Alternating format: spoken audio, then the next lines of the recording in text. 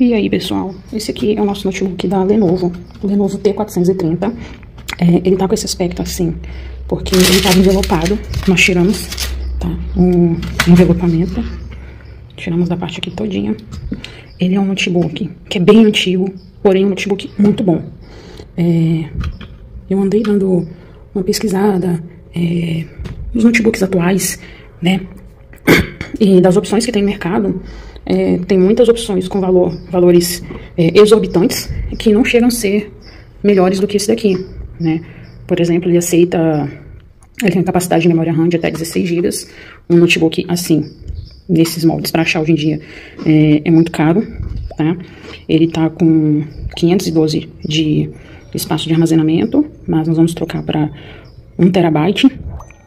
E nós vamos dar uma reformada nele, que é um notebook que a gente gosta muito, aceita muito programa pesado, tá? Mesmo sendo bem antigo. Se vocês forem pesquisar a faixa de preço dele, mesmo sendo um notebook que não é novo, que não é lançamento, tá na faixa de uns R$2.000. E esse valor faz muito sentido pela qualidade que ele entrega. E hoje não vale a pena investir em um notebook nessa faixa de preço, novo, né, na faixa dos 2.000, porque são bem inferiores a esse daqui, tá? Então, nós vamos dar uma reformada nele. Eu vou tirar essa cola aqui, tá? Vou dar uma lixadinha e depois eu vou pintar com tinta preto fosco, que eu acho que vai ficar melhor com a tinta do que com o envelopamento. É algo que eu esqueci de falar, a bateria dele é muito boa. Essa daqui, tá? Deve ter uns 10, 12 anos com esse notebook, mais ou menos, me lembro de cabeça agora. Troquei uma vez a bateria, tá? Eu troquei por essa bateria aqui, que eu comprei original no AliExpress. Ela já tem 5 anos que eu comprei e continua perfeitamente boa, funcionando muito bem, segura por volta de 4, 5 horas de recarga, tá? Utilizo muito ele sem carregador. Então um notebook que é muito parceiro nosso. Nos ajuda muito, principalmente nos momentos em que precisamos utilizá-lo só na bateria. Para remover essa cola, vocês estão vendo? Nós vamos utilizar o thinner, tá? Vamos colocar um pouco em um pano, tá? Um pouquinho no paninho e depois vamos passando aqui. Observem como tá e como vai ficar. Eu já molhei o pano com thinner e venho passando. Vamos como é que vai removendo. E esse processo nós vamos fazer na peça toda, tá? E depois que terminar eu volto para mostrar para vocês como ficou. E tá aí, pessoal. Nós mudamos de cenário, viemos para a área externa porque tava fazendo muita bagunça dentro de casa. Removemos, tá, a tinta. Tem alguma... tinta não, perdão, a cola. Tá vendo? Ela deixa umas marquinhas, tá? Mas como a gente vai lixar para pintar, não tem problema, tá? Agora nós vamos lixar a parte que nós vamos pintar, passar um prime e depois vir com a tinta preto fosco. Pessoal, terminamos de lixar, tá? Olha, eu vou ser sincera, deu um trabalho do caramba. Deu muito trabalho, porque originalmente ele tinha uma proteção, parecia meio que um emborrachado. E conforme a gente começou a lixar, foi saindo junto, o que tornou o trabalho bem difícil. Então, de antemão, nós já vamos avisar que se for lixar, que se for fazer esse processo de pintura, vai dar trabalho. A gente tá fazendo porque a gente quer dar um up aqui. A gente quer dar uma melhorada no notebook e a gente não quer envelopar novamente, tá? Então por isso que a gente tá fazendo isso. Mas quem não quiser ter o trabalho, já fique sabendo que envelopar é o melhor caminho, beleza? Nessa parte aqui, ó, que tem esse espaço onde tinha um adesivo da Thinkpad, nós vamos passar uma massa plástica, tá? Pra deixar niveladinho e ficar bonito. Essa parte aqui do mousepad nós vamos envelopar, só essa partezinha aqui, tá bom? E aqui a gente tá vendo ainda como que nós vamos fazer na parte de alto-falante. No decorrer do vídeo a gente mostra qual foi a ideia. Eu passei a massa plástica aqui, né, pra tapar aquela parte. E nessa lateral do som, eu botei a redinha naquela parte do alto-falante e a massinha também aqui pra poder fazer o nivelamento. Se vai dar certo, eu não sei, estamos inventando moda. Vamos ver o que vai dar.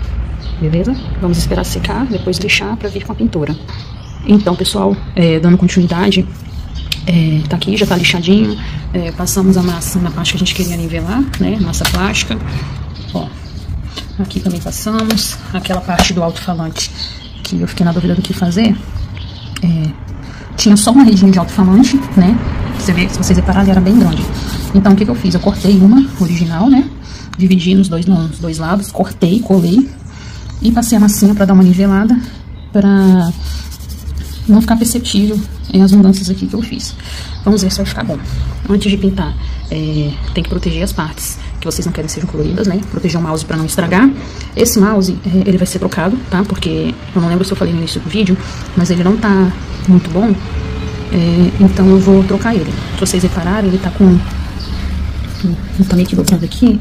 Isso é quando eu fui envelopar, que eu fui usar o secador térmico e acabou derretendo um pouco a tecla, entendeu? E algumas paradas de funcionar. Foi um erro meu, porque eu acabei deixando muito tempo, né, pra que eu envelopei. Então, tá assim, ó. Agora eu vou vir com a tinta, tá? Pra pintar. Eu vou utilizar essa tinta aqui, ó. O spray fosco da marca Luxins. Se eu não me engano, ela é própria da Leroy, mas eu não tenho certeza. Depois eu procuro saber e falo pra vocês. Eu não vou filmar a pintura, porque eu não vou conseguir pintar e filmar ao mesmo tempo. Pra mim é complicado. Mas depois eu trago pra vocês o resultado da primeira demão. Pessoal, a tela, eu fiz a proteção dessa forma, tá? Botei as folhas aqui, chamex. Tinha 2 buraquinhos aqui, eu tapei. Também protegi a câmera. Protegi os LEDs que tem aqui. E agora eu vou proteger o teclado. Mesmo que eu não vá pintá-lo, que eu não vá ficar com ele, tem que proteger por causa dos circuitos que tem embaixo, tá? Mesmo que eu vá trocar. Então vou fazer uma proteçãozinha aqui, mas eu vou fazer mais aqui nas laterais. Aí quem for continuar com o teclado, não for tocar como nós, tem que ter bastante cuidado pra proteger essa parte, tá?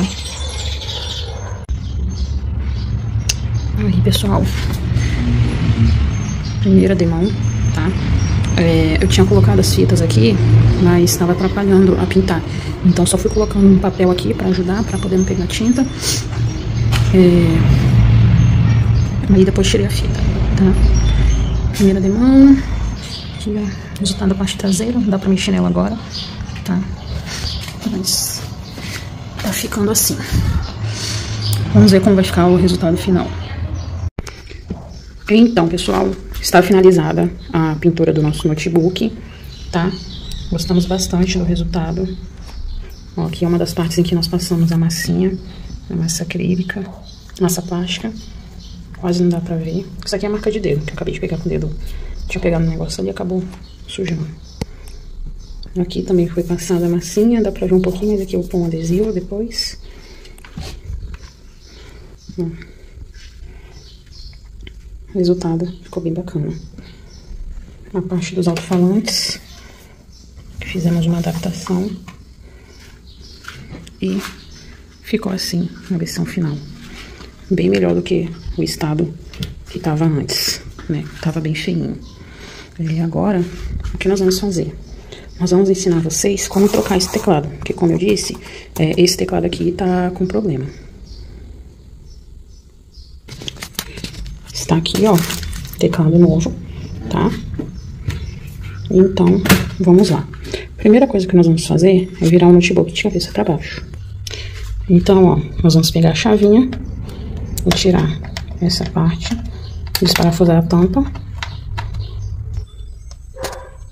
Aí desparafusou, só desencaixar. Aí aqui vai ter a nossa memória RAM. Nós vamos precisar tirá-la. Desencaixei, agora é só remover. Depois, o que a gente vai fazer?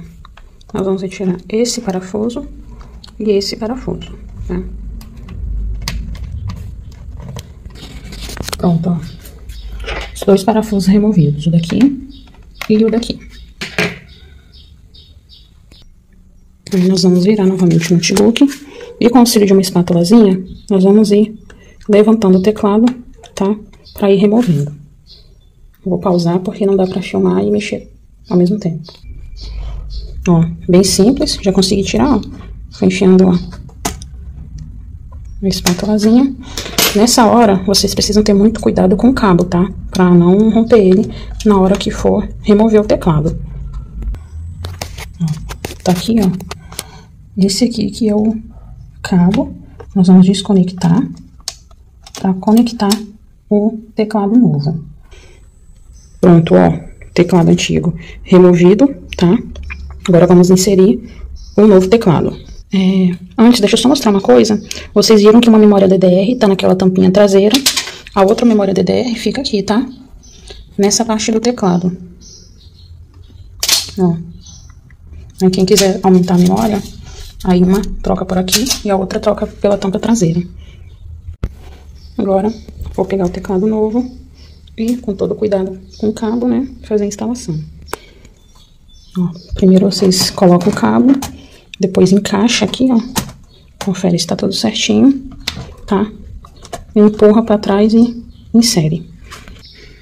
Assim que encaixa, faz um barulho de clique. Aí vocês vão ter certeza que tá encaixado direitinho.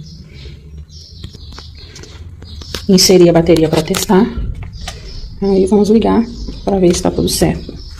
O botão de power já ligou.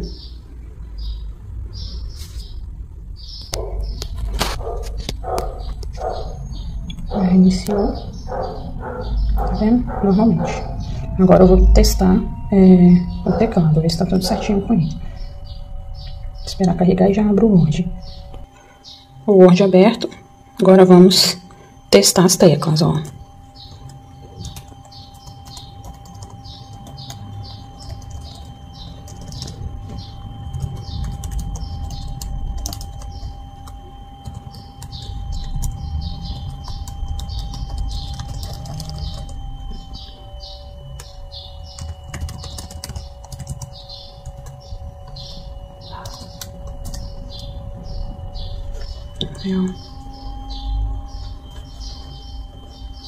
Ver se o Ctrl funciona. Ctrl C, Ctrl V foi. Shift. Espaço.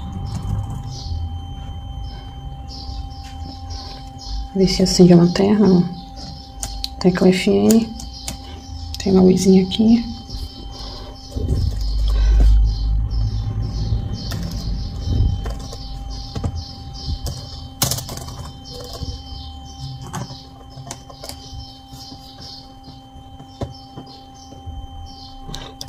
Tem uma tecla que eu acho que não tá funcionando. Essa aqui, ó. Não vai. Ai. Ninguém merece. Vou entrar em contato com o vendedor. Ó. Clique não vai.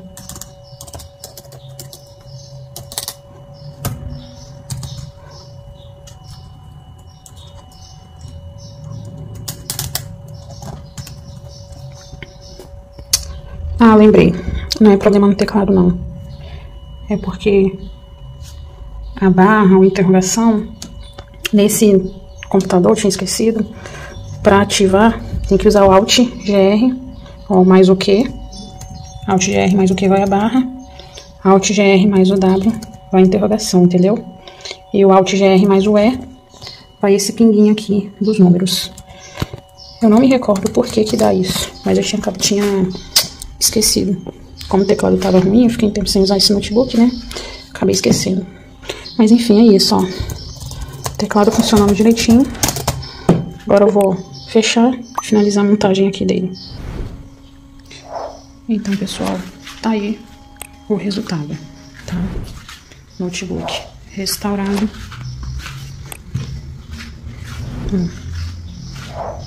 Ficou bem bacana o resultado. Melhor do que eu imaginava. E é isso. Se você gostou, curta, compartilhe e inscreva-se no canal.